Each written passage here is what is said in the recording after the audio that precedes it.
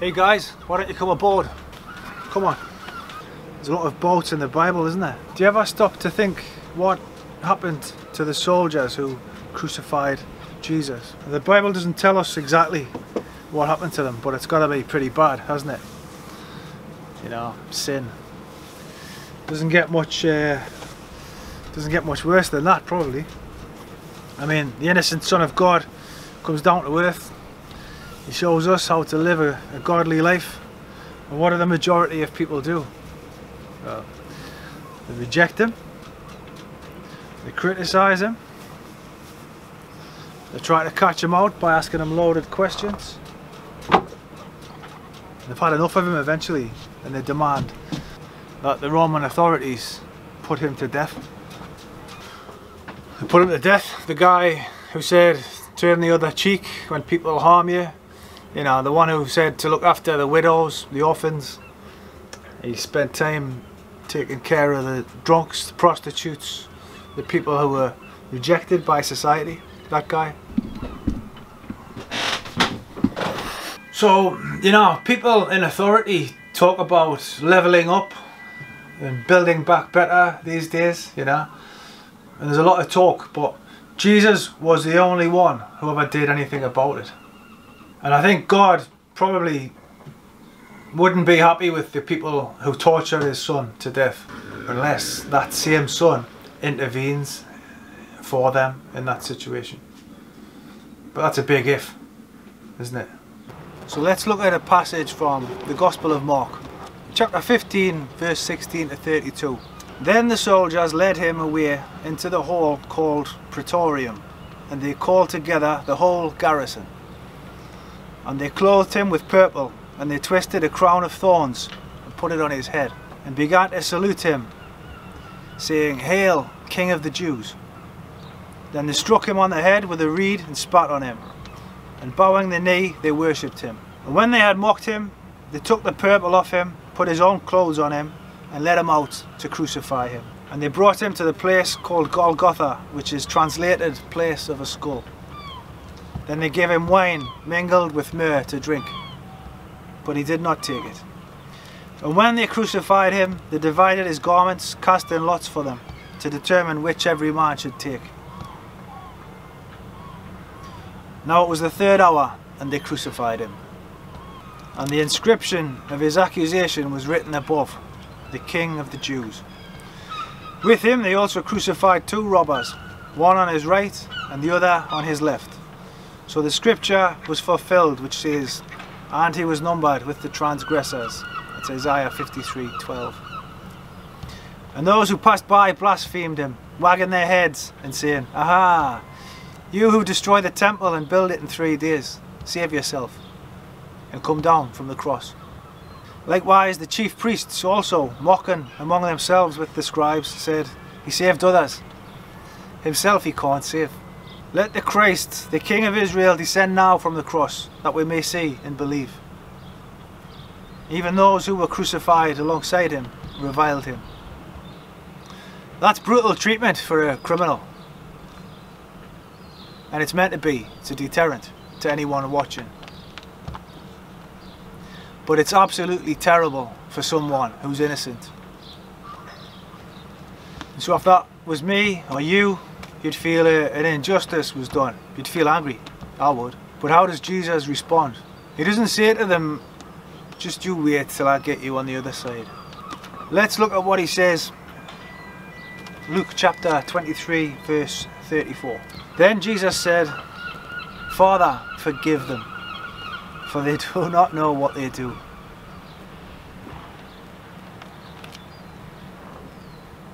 He actually asks God to forgive these guys who had nothing but contempt for him and put him through that shame and that pain. But look how Jesus responds. In the book of Romans, it says that it's the goodness of God that leads people to repentance. So is there any evidence that those who tortured Jesus and put him to death, is there any evidence that those guys repented? Not really. It's not in the Bible. Although one of the leaders clearly knew something was different about this day, because the Roman centurion supervising the whole thing After seeing how Jesus died, he says, surely this was the Son of God. The sky went black. There was a massive earthquake. It's 3 o'clock in the afternoon.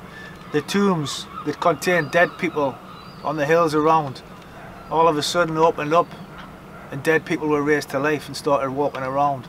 It was a massive supernatural event. The veil in the temple was torn in two, meaning Jesus had made a way for us to be into the presence of the Lord.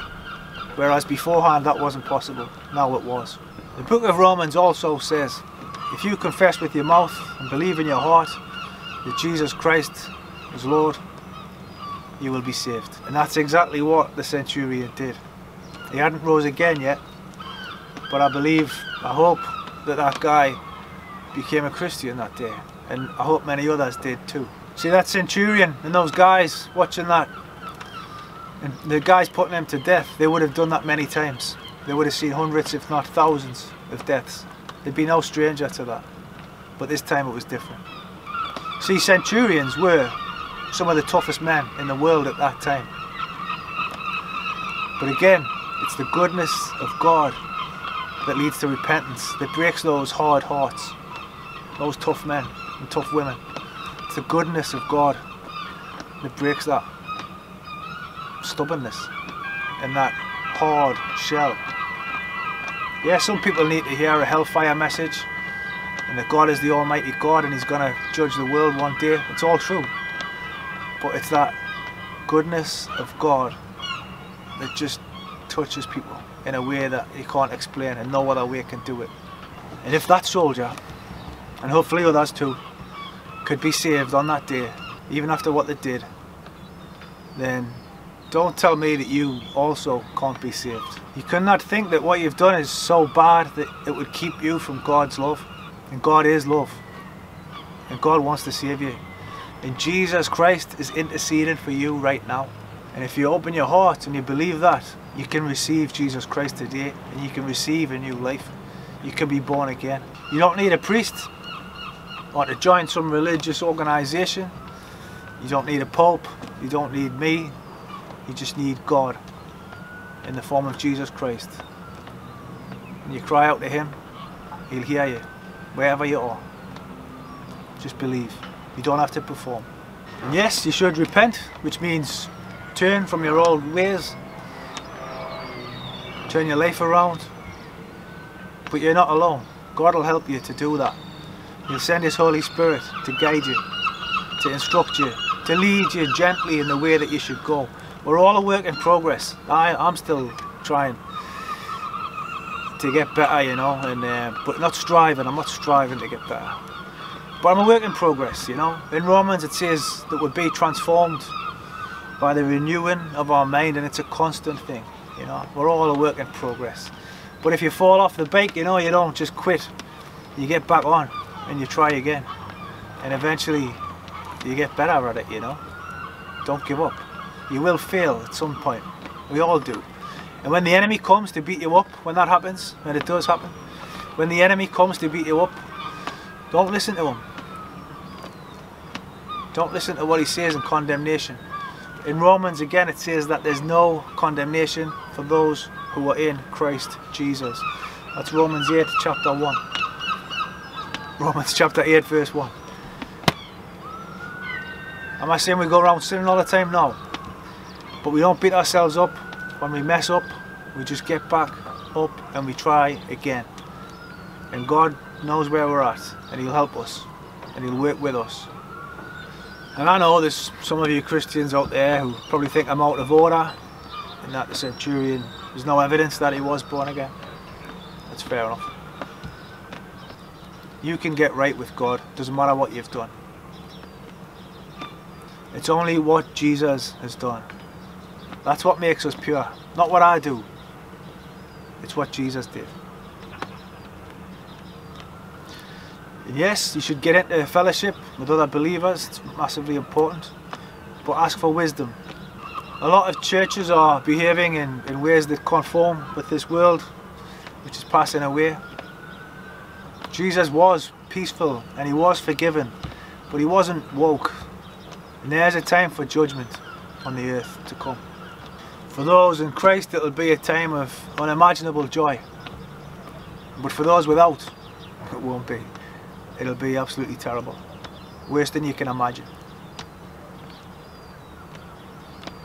And a lot of people are going to think that they're fine with God, but when they come to that day before Him, they'll find out that they're not. Likewise, a lot of people think that they're not worthy and they're ashamed, you know, and God's going to look favourably on those people. God knows the motives and the hearts of His creation. If I can help you understand something, hit me up. Ask me a question in the comments, whatever you like. I'm here to help, not here for any other reason. I've got no other motives. I'm not trying to monetize the channel. I'm not trying to be famous, you know. I'm doing the opposite to what the world would describe as being popular. But it's not about me. The only way to get to God the Father is through His Son, Jesus Christ. Not some TV preacher. There's the way, there's the truth and the life. Jesus Christ. Be blessed.